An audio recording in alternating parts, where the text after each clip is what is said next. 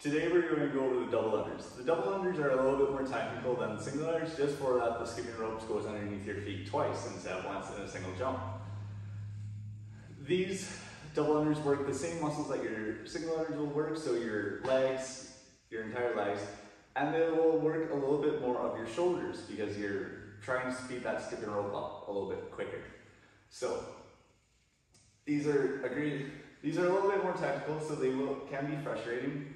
Don't let that stop you. Definitely keep just trying. It just takes repetition to get these. So I will do a couple of single unders first thing, and then I'll go right into the double unders.